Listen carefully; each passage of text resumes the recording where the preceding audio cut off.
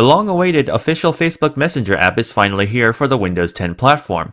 I'm Oliver from WinBeta, and in this video I'm going hands-on with the Facebook Messenger app not for Windows 10 Mobile, because they apparently haven't bothered, but only for Windows 10.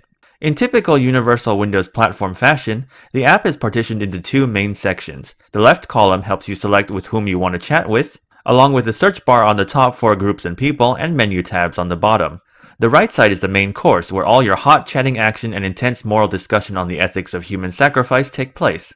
Of particular interest to this content section are the buttons at the bottom, which include a button to search, select, and insert stickers with a variety of expressions. These stickers are in fact separated into packs that can be downloaded wholesale for frequent use. Then there's the GIF button, which allows you to search for various animated expressions and dank memes to impress your shallow-minded friends with. One thing I found particularly interesting was the audio recording UI. In order to use it, you have to touch and hold the record button to begin recording. Give your award-winning speech while holding onto the button, then let go and the app will finish and send your recording. If you want to cancel the recording, you simply drag your finger or mouse off the record button before letting go. A pretty neat, if a bit unnecessary, UI trick. Now, in perusing the app, you'll notice that virtually everything about this app's UI screams direct iOS port. Not that that's necessarily a bad thing. We saw this exact phenomenon with its sister Instagram app for Windows 10 Mobile, and the iOS UI was used to great effect.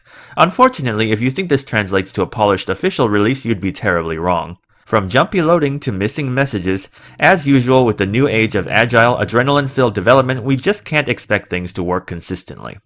Ultimately, this is a simple, easy-to-use messaging app that's about as generic as can be, and truth be told, that's just fine. See you guys next time.